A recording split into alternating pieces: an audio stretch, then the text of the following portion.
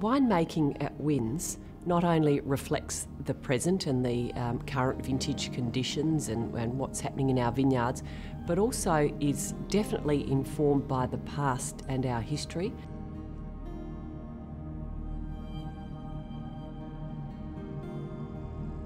Coonawarra really began with a Scottish pioneer by the name of John Riddoch back in the late 1890s. He recognised the quality of the beautiful red soil on the Terra Rossa Ridge.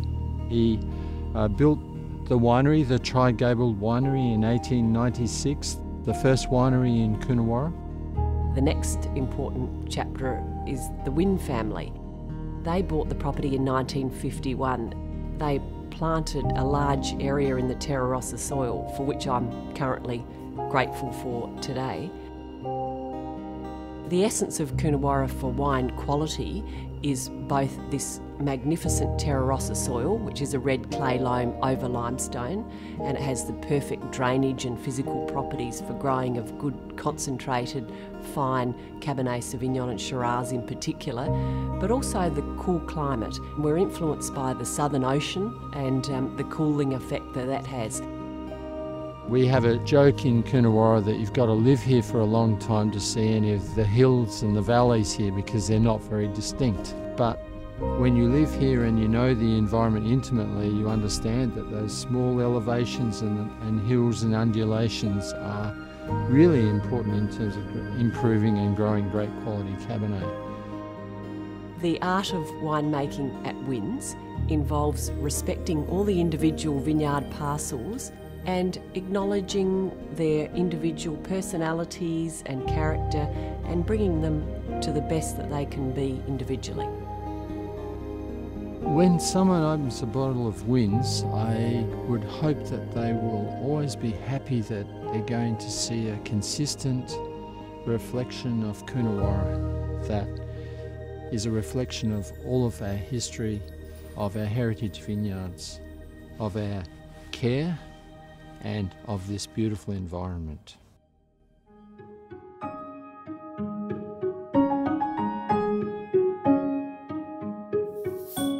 Good evening and welcome.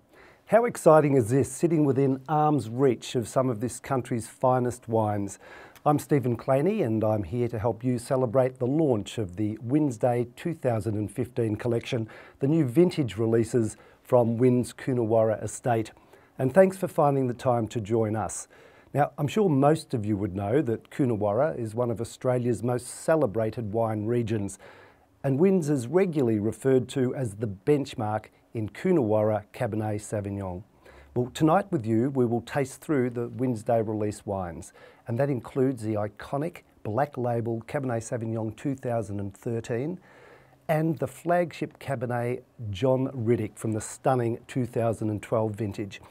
Our masterclass will run around 45 minutes and we welcome your questions via the chat box below and look forward to you contributing to our discussions through the evening. So let's introduce you to our esteemed panellists for tonight.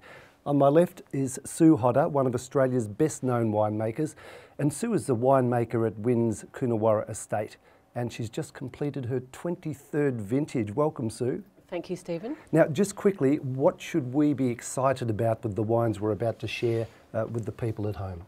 Well, two very strong vintages in 2012 and 2013, and we think this really brings a very, very strong Wynns Day lineup. Terrific. And next we have Wynns viticulturist Allen Jenkins. Those who understand winemaking also understand the real partnership between those who grow the grapes and those who craft the wines. And this is one of the great wine partnerships and led to Allen and Sue being joint recipients of the Gourmet Traveller's Wines Winemaker of the Year a couple of years ago. Welcome, Allen. It really is a special partnership, isn't it?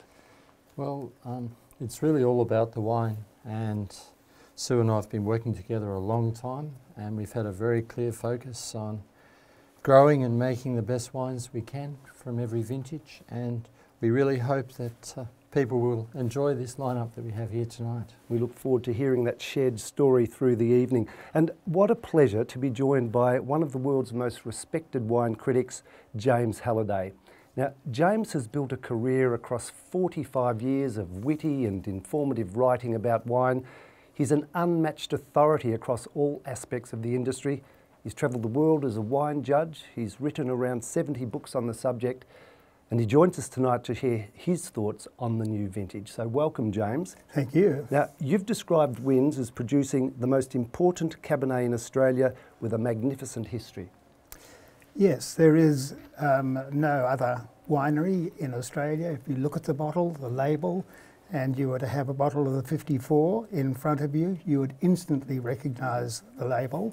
The marketers have been kept out of too much fiddling, but it is a wonderful label, and it is the essence of a truly remarkable wine and a truly remarkable history. Every vintage, bar a couple where it just simply couldn't be made, have been produced and marketed under that label. Thank you. Well, we're very excited about hearing your comments on these wines through the evening. Now, we're privileged, obviously, to have these three experts with us today to taste through the 2015 Wynns Day release wines.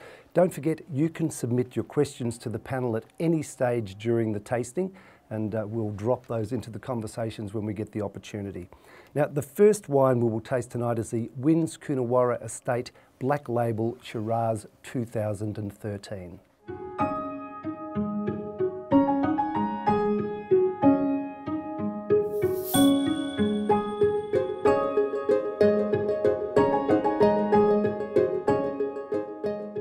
Sue, I'll get you to start us off by describing this style of wine. Well, good Coonawarra Shiraz, and it needs to be the right vineyards, is a fine thing. And you can see this is a medium-bodied style, so lots of red fruits and silky mid-palate. And importantly, this is a wine of less than 13.5% alcohol. So really a good reflection of good Coonawarra Shiraz vineyards. The important vineyards that underpin this wine are some of our oldest vineyards in Coonawarra. We have the Undulia vineyard that's 120 years old, and the Johnson's block, which this year is 90 years old. So they're both dryland blocks, and they provide a wonderful heritage and underpinning for this wine. Yes, you might think it's been left too long for this wine to enter the roster. When was it first made? First made in 2010.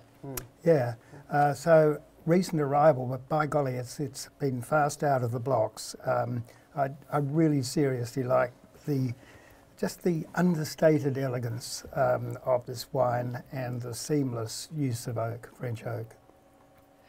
Look, it was a big decision for us to make it because, you know, we say our Cabernet is the most important wine, and then here we are with the Shiraz. So we have to be genuinely convinced of the reason for being of this wine. So, and we are. Yeah, I think it really does. In terms of the way the tasting flows on, it really starts to lay the path for what we're going to discover as we go taste through. And Alan, how do you grow Shiraz for this style? Shiraz is very different to Cabernet. It tends to balloon out when you get rain and you get big berries, and you can potentially have wines that lack intensity. So with a lot of these older vineyards, we try very hard to make sure that the yields are just perfectly balanced with leaf area, and that means quite a lot of manipulation of bunches as they start to ripen in January by thinning them carefully and taking out green ones. So there's quite a labour of love put in behind the scenes here. Okay. Now moving to our second wine, the Wynns Black Label Cabernet was first produced in 1954, and it's produced from only the top Cabernet fruit and is one of Australia's most collectible wines.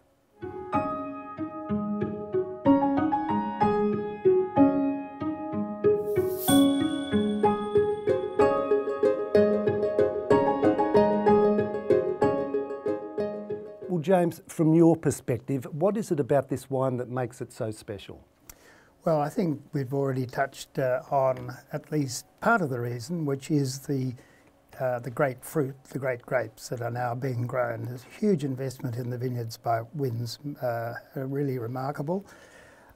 What that has all ended up with is a wine with amazing clarity and power of varietal expression with layer upon layer of fruit, and yet modest use of oak, all French, importantly, very importantly, and with the benefit of screw cap, a 30-year plus life in front of it, however good it is now. Allen, you... Well, Coonawarra is a Cabernet region for a good reason, and it's a lot to do with having a long, cool ripening season, and we have this ability to generate those layers of flavour by having a very extended ripening period, which is incredibly important, which many regions don't have. Yeah, so Black Label Cabernet is of course our most important wine, and it's the one that we're known for and judged by, and we're really pleased with 2013, just a lot of fruit. And people like to compare vintages, so we would compare 13 to 10 and perhaps 12 to 9. It's an oversimplification, but it's a good rule of thumb. I guess the other thing about Cabernet in Coonawarra is that you have to be careful to thin the green bunches off prior to harvest so that you get that really even ripeness and you don't have any green character coming through. So we're very conscious of that, and we really try to manage the wine so that it doesn't have any green undertones and only nice ripe tannins. And at 13.5%, that is a remarkable achievement. Not too many players in the game can do what you've done with this wine at that level of alcohol. Sue, we've actually got our first question in from the audience, which I'd like to put to you. And Brad wants to know what types of food best match to Cabernet. And it's a good question because I'm always wondering what to do with the food and the wine. And actually, it's a bit of a soapbox of mine talking about food and wine pairing. And I'm a bit sick of the hackneyed red wine and red meat pairing, which can work beautifully, of course, but it doesn't need to be that way. And these wines have been successfully paired with Japanese food, vegetarian, fish, simple food, or even just sitting down having a drink with a few olives or nothing too substantial. So be imaginative with your food pairings with Cabernet, please. And James, you're supportive of that, are you? Just as long as it's not Cantonese steamed fish, I am supportive of it. I'm afraid that's a marriage made in hell, not in heaven. Thanks. And Allen, how do you go with matching with the Shiraz? I really am very happy to drink this with most meals, and we enjoyed some lovely squid yesterday for lunch with some Cabernet from Wynns, so I'm happy to drink at any time. Black squid ink. Oh, of course. Yeah, of course. so you had some. It's unanimous, so we can all relax about it. That's good. Well, we can. It doesn't need to be elaborate either. It can just be everyday foods. Now, this fabulous table we're sitting at tonight is made from barrels from V&A Lane, and it's available to buy from the Vino Furniture Company in Melbourne. And if you visit the Wynns Facebook page, you can get more information on that. And the reason I mention that is because the next two wines are V&A Lane wines, the Shiraz and the Cabernet Shiraz. Actually, Stephen, can I just say also, I'm just delighted to see this beautiful table because last vintage, Beth and Chris came over to Coonawarra and to collect the barrels from the V&A Lane Shiraz, and Chris is just an amazing craftsman, and he deftly disassembled these barrels and packed up his little Golf, and it was packed to the gills with the axles just about dragging on the ground, drove back to Melbourne and made this beautiful table from the V&A Lane barrels. So really delighted to see it here tonight for Wednesday. It is magnificent.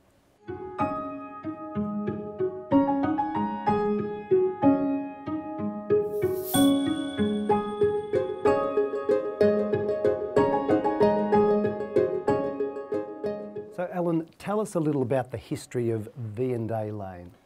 The V&A Lane is named after Victoria and Queen Victoria and Prince Albert, and it's got a long history and a very valid history in Coonawarra. It was first surveyed in 1851, and it was then used by quite a few, about 14,000 Chinese migrants who were traversing South Australia en route to the goldfields at Bendigo and Ballarat in the late 1850s.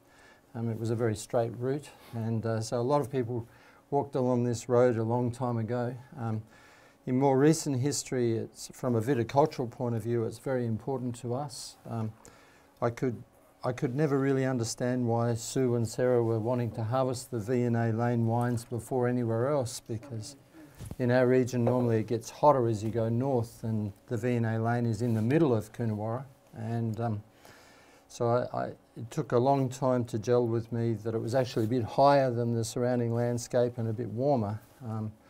So it tends to be very early ripening, and the vineyards here are in their mid-40s, so they've really got some heritage to them now.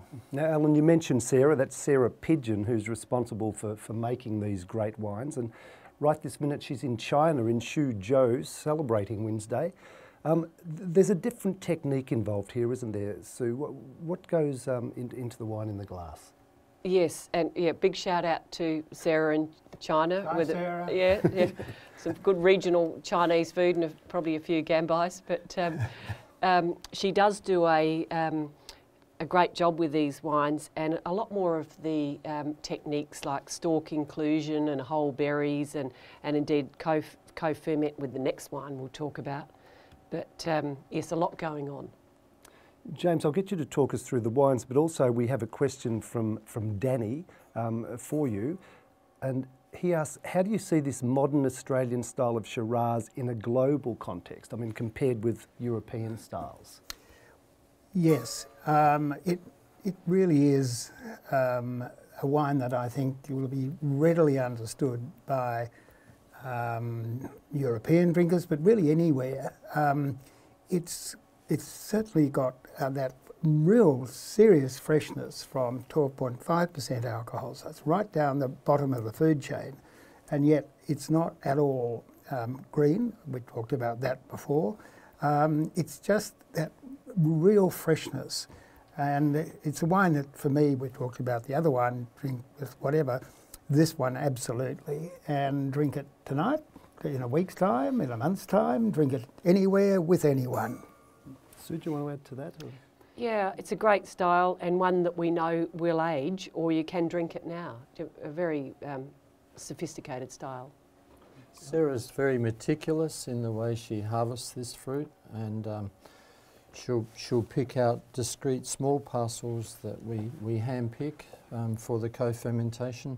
Normally Cabernet ripens later than Shiraz, but in this vineyard we make sure the Cabernet yields are very small, very low, so that the Cabernet's coming in and ripening at the same time as Shiraz, so that it really facilitates the co-fermentation. Thank you. Okay, we'll move along. In keeping with the Wynns single vineyard tradition, the Child's Vineyard has been selected to be honoured with the release of the 2012 Cabernet Sauvignon.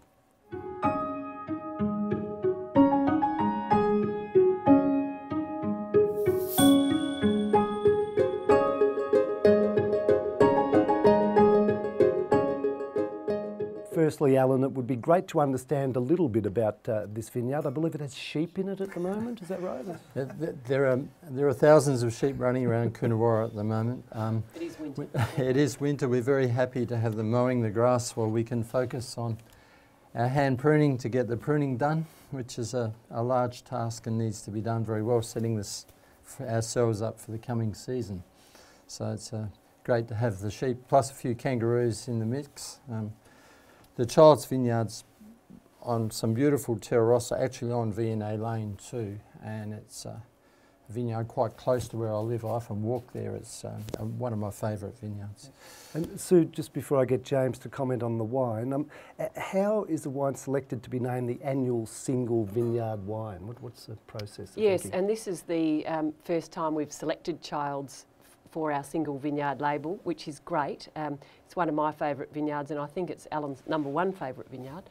But we have a list of about 10 or a dozen important Australian Cabernet vineyards, and we select one each year that is importantly reflects the vintage well, tells the Coonawarra story. It's a historic vineyard for us, But importantly, it has its own character or terroir and doesn't taste like the Black Label or the John Riddoch. It still has the Wynns style, but it has its own personality as well. We love Childs. I was just going to get James to, as soon as he's finished enjoying it, to tell us a little about it.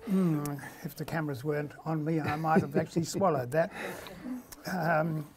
Look, it's again, it's part of a theme, but as I see this wine, it's got bright and lively, almost juicy fruit profile over a bedrock of ripe Cabernet tannins, and Cabernet always has tannins, but the trick is to get them ripe, and that's been achieved here again at modest alcohol levels. Very good wine. Alan, that term terroir, can you just take me through that? Give me its true meaning. I guess it's the everything in terms of the environmental combination of climate, temperature, soil, the total environmental impact that you have in a vineyard on that contributes to the final development of the fruit. And in Childs, it's this magnificent terrarossa soil that drains beautifully, and the vine stresses at the right level very naturally. And you put that together with Coonawarra's long, cool ripening season and cool nights, and it's just exceptional, really. Just has that nice core of fruit, really nice purity. Fruit. And I couldn't resist just having a Yeah, bit of a swallow then. Good-o. Now for something special, if we haven't enjoyed that enough already. First made in 1955 and a legend of the Australian wine story, Michael Shiraz is Wynns Coonawarra Estate's best of vintage Shiraz.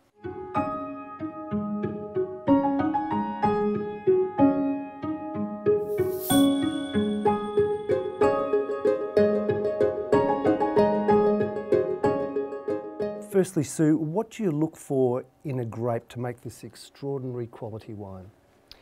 So the Wynns Michael Shiraz was first made in 1955 and named after a son of the Wynn family who died as a young man, and the 1955 Wynns Michael Hermitage, as it was then called, was bottled in his memory.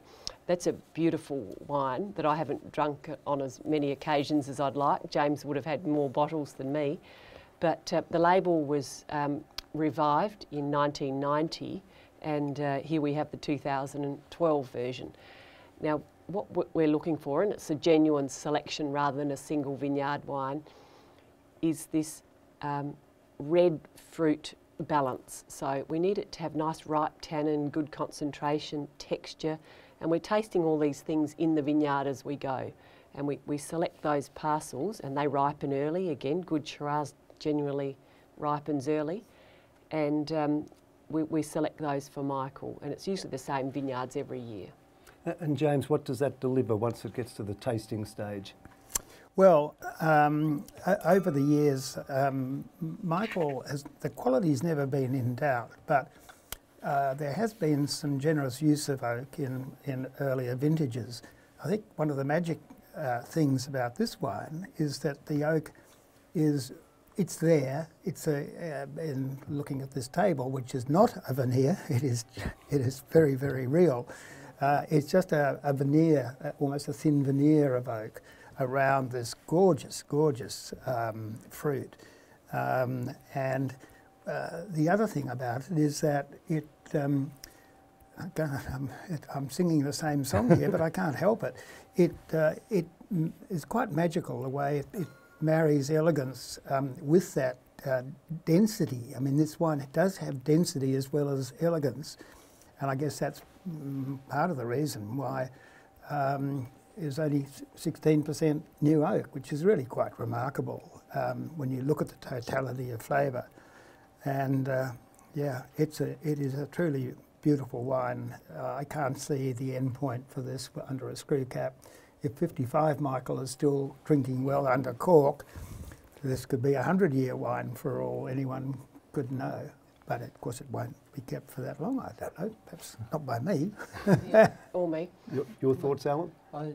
I think the season played a big part with this wine too. The 2012 year had a cool flowering, and grapevines flower at the end of November, and if you the number of flowers that turn into individual berries is very dependent on temperature, and we had a cool flowering period in the last week of November, first week of December, and so yields were down, and we didn't need to thin this fruit at all, and it just came through in a beautifully balanced way without a lot of intervention from us, whereas often with this wine we need to take a lot of the crop off at the start of ripening, but not this year. So Wynns is steeped in history. How much do you look to the past and how much to the future? Oh, well, I guess we have to acknowledge and respect our heritage, and that comes into play with when we're looking at the wines of the 60s and the 50s. They can really inspire what we're doing at Wynns now with our winemaking, and particularly with the making of medium-bodied, low alcohol, low oak wines. That is genuinely inspirational. But of course we then have to stay up to date with climate change and different challenges vintage-wise, and be up to date with new styles, and just be aware of them. So it's a combination, I guess, Stephen, of all those things. Just a reminder to send in your questions to us, and we'll share them with the panel. We actually have one for you, Alan, from Jason, who's heard there's some replanting going on at Wynns. What's new? What's happening? There's a lot of replanting at Wynns. We're in a very exciting phase at the moment where we've been removing some of the old vineyards that are not producing good quality anymore, or they're the wrong variety in beautiful terrarossa soil where we know we should be planting new Cabernet. So we're doing a lot of replanting, and we've selected over a long period of time from blocks like Childs and some of these other really important Wynns heritage vineyards our own selections, and we're replanting those. So look to the future. There'll be some, I think, some really amazing fruit in the near future. Because you have some wonderful old vines, don't you? Well, the story around Shiraz in Coonawarra is certainly older than Cabernet. We have some 120-year-old Shiraz, 90-year-old Shiraz. Today, the oldest Cabernet in Coonawarra was only just over 60. So our Cabernet generally in Coonawarra is a bit younger. Just a pup. Just a pup. Okay, thank you. We've reached our final wine as part of this Wednesday tasting, the iconic John Riddoch Cabernet 2012. And this wine was conceived as a flagship for Wynns. It's made in small quantities from the best available fruit, and it's only made in years when the grapes are of extraordinarily high quality. And we know from our Winnsopedia page on the wins.com.au site that this is one of our collectors' most treasured and cellared wines.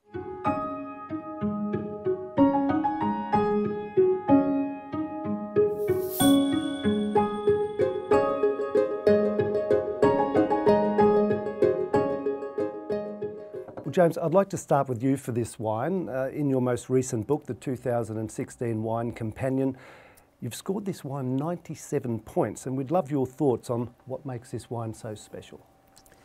Well, I think it tells you what's to come, telegraphs its power and depth just by looking at the colour. Once you see that, you know that there's something exciting coming up.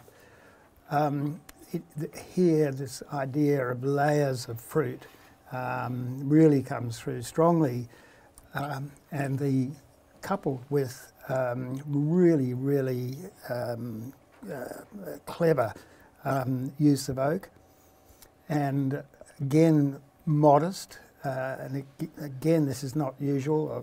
It's French, of course, and the tannin here is more obvious than in any of the other wines that we've been tasting so far, but the tannins are ripe and they are entirely appropriate. If they weren't there, you would not be getting true Cabernet, which I suppose does then lead on to the question, well, you know, when is this wine going to be at its best? Well, my answer is you really need to, if you really want to get this wine humming, a minimum of 10 years, that it will go on for who knows how long thereafter. I mean, seriously, another 40 on top of that, again with the screw cap.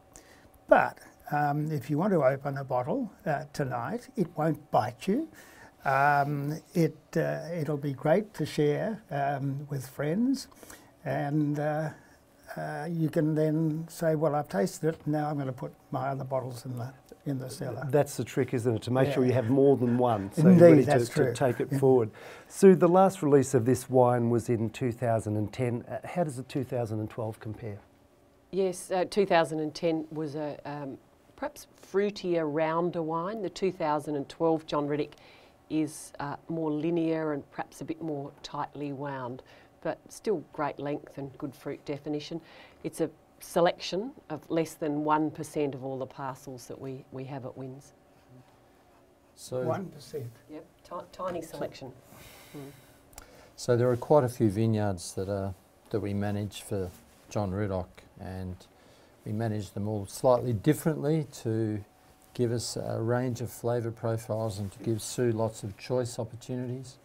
And 2012 was a dry year, and with Cabernet you have to be very careful not to stress it too much. So managing how much water was applied to these vines was really tricky, and if you stress Cabernet too much you'll get colour and tannin, but you won't have that lovely character of Cabernet fruit coming through. And so is this what they're going saying, small batch winemaking? Yes, and lots of different batches are in contention for this label, and we don't make the selection until the final stage. In fact, we're just going through the 2014s at the moment in the winery to work out what the John Riddoch will be, which parcels. This is your small winery within the big winery. Yes, it is. The nursery winery, yeah. not really, but No, a lot of open fermenters, which are great. We love them. a lot of hands-on stuff. Yeah, no, it's terrific to have that. Look, we're going to collect a few of your questions and put them to the panel, and just while we're pulling those together, I did have one here for, I guess for you, Sue, could be James, I don't mind who answers it, but the Wynns Cabernets have a higher acidity than they do in Napa Valley, for example. Now, why is that? Well, it's a completely different growing environment in Coonawarra than Napa Valley. Napa Valley is a lot warmer. And Coonawarra is cooler, in particular these cool nights, and of course the Napa Valley wines are bigger and darker, so quite a different expression of the variety. And infinitely more tannic. They are correct. Seriously tannic. I won't go further, Right. but I could. Okay, well, I'm armed with our questions. Jack from Hong Kong, what tips do you have for cellaring wines, and should longer cellaring wines need cellaring differently? Obviously, in places like Hong Kong, if you're serious about cellaring, you've just simply got to have totally temperature and moisture controlled storage. Corks are doubly liable to deterioration in adverse cellar conditions. Screw caps do provide some protection in, again, adverse cellaring. So the thing is to keep the temperature as even as possible. If you've got corks, moisturise the air, and yeah. So another question regarding the pairing of food and wines. Yes. Donald from Adelaide wants to know the best vegetarian pairing that you've had with the black label Cabernet Sauvignon. Yes. Can you pull that together? Actually, there was just a group of us from Coonawarra went on holidays to Japan, and we had some beautiful Japanese food with our wines, and just amazing tofu dishes and eggplant, mushrooms, seaweed salads, just limited by your imagination only. Alan, we've got a question here. How many vintages have you been with Wynns? I've done 14 there, and I'm just commencing our 15th with pruning now. Well, that leaves me to wonder how Sue survived for that first 6 years without the partnership. It was very well. Had a good time. No.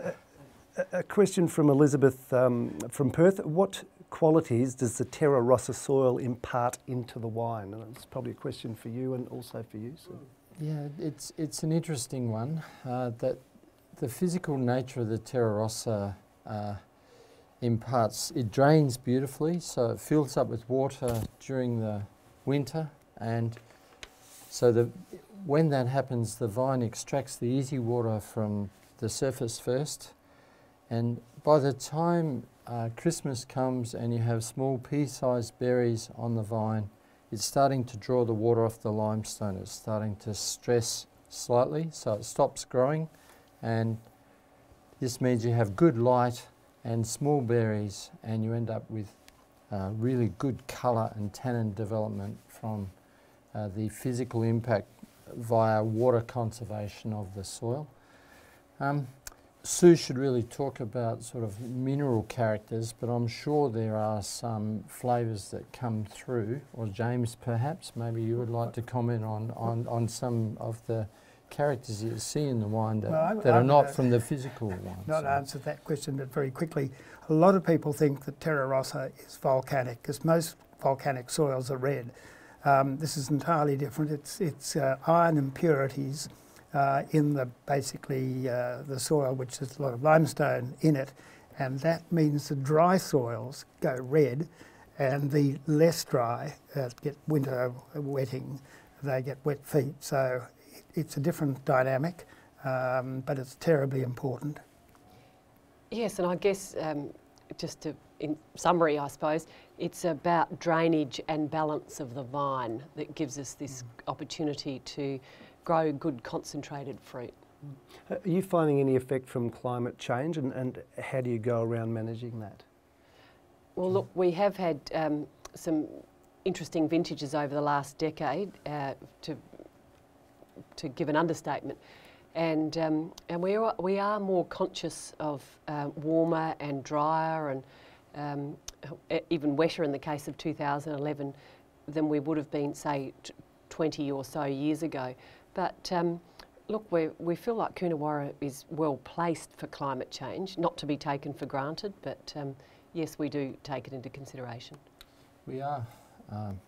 We're trying to set the vineyards up so that we can handle a lot of extreme temperatures. You know, on the eastern side of the vineyards, we often remove leaves so that you get early morning sun, and we protect the vineyard on the west so that the fruit doesn't get too hot in the heat of the day. So, and we have very efficient ways of conserving and using our water now. So we're certainly thinking about climate change. The new plantings we're putting in, we're using a range of rootstocks, and we're learning a lot of new techniques to help equip us for the future. One here, what's the difference between French and American oak? Now, I'm not sure if this is in relation to the making of the wine, the crafting of the wine, or the taste. So any of you can pick up on that one. Well, look, in very plain terms, in terms of the taste, and it's not always cut and dried either, and I've got nothing against American oak, it's just that our wines are more suited to French. In the way it relates to our wines, the French oak is tighter and perhaps more savoury. The American oak can be more sweeter and rounder. If we're going to talk about good wines, can each of you give me an example of a great old wine that you've tasted from the Wynns cellar recently? Oh dear, okay, so I have had 1994 John Riddoch, and that was a really nice wine that was a baby for a long time, if that makes sense, and 2009 John Riddoch, a middle-aged wine, drinking well. James? I don't have direct access to the Wynns cellar. It's probably a good thing. But there is one incomparable wine, 1955, Michael Hermitage.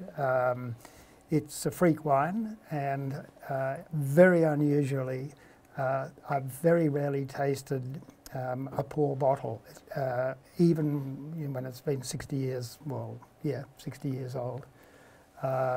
It's just drinking around at James's. Well, they're few and far between now. I used to drink them, the opportunities more. I wish you can't have them and drink them. I mean, you do one or the other. And Alan? Yeah.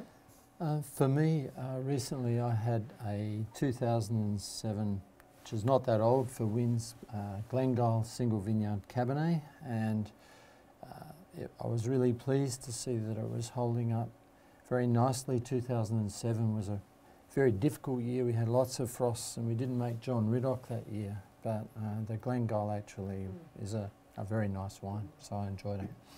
Thank you. Well, that completes our virtual tasting of the 2015 Wednesday new release lineup. A big thank you to our panellists, to Sue, to Allen, to James. We all benefited greatly from listening to your wisdom, and of course to you for joining us as well. The wines that we've tasted tonight are available now from fine wine retailers and of course from the Wynns Cellar Door. So check back in at wynns.com.au and the Wynns Facebook page tomorrow to see highlights from tonight's tasting and more information on all the new release wines.